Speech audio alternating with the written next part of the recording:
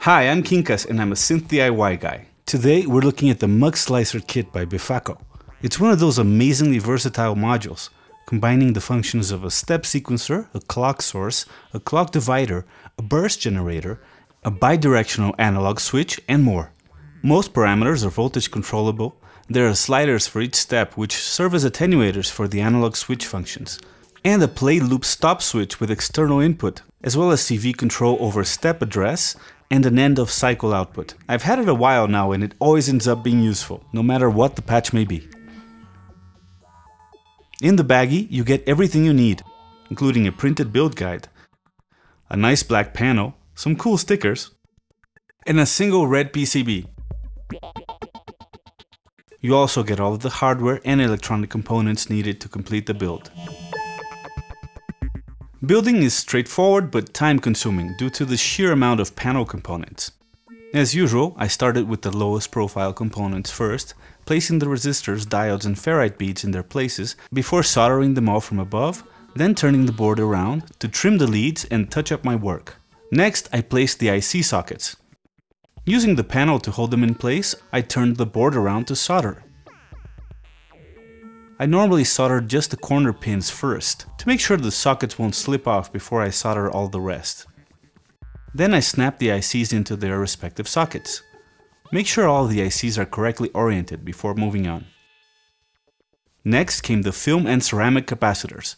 These are not polarized. Just plug them in, turn their legs outward so they won't fall off, turn the board around, solder and trim. When trimming, make sure you don't cut any solder, only the metal legs right where the solder ends. Now install the crystal for the microcontroller. Next, place and solder the transistors and voltage regulators, making sure they line up with the drawing on the silk screen. Next come the electrolytic capacitors. These are polarized. Make sure to orient them correctly. Now the little blue switch that sets the range of the address CV to either 0 to 5 or 0 to 10 volts. Next come the male headers.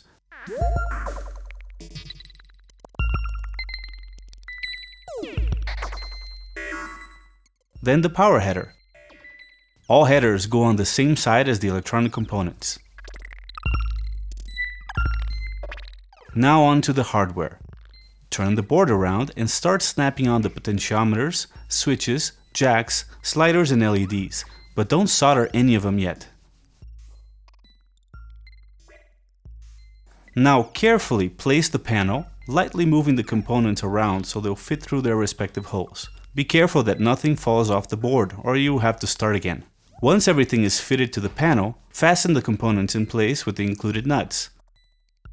Now turn the module around, make sure the LEDs are correctly oriented, and wiggle them until they go through their holes on the panel. Then solder them. Now solder all of the remaining panel components.